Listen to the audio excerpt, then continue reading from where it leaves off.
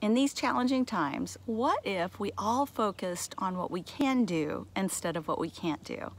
I really started thinking about this when I saw a video by Jay Andrews, hello Jay, and I put a comment on the post and he said, hey Carla, you ought to do a video. So shout out to Jay, here I am doing that video.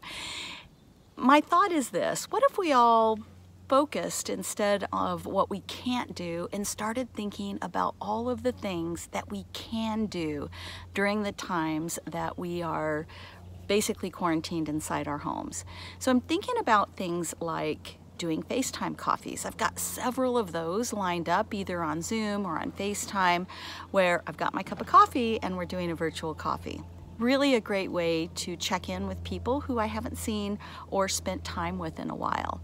Another thing is just using the phone, calling people, checking in. Being more active on social media is another great way to stay connected. And when it comes to your own personal development and learning, what are those books that you've wanted to read?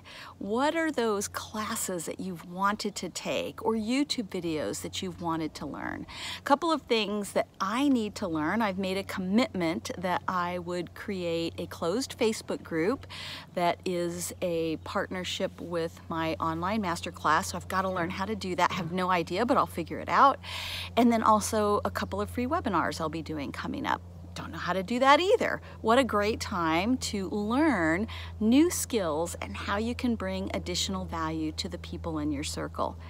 And then there's also the personal things, long walks with your significant other, taking your dogs for a walk, going on bike rides, finding different ways to stay connected with people that you care about while taking care of yourself through different activities that keep your body moving.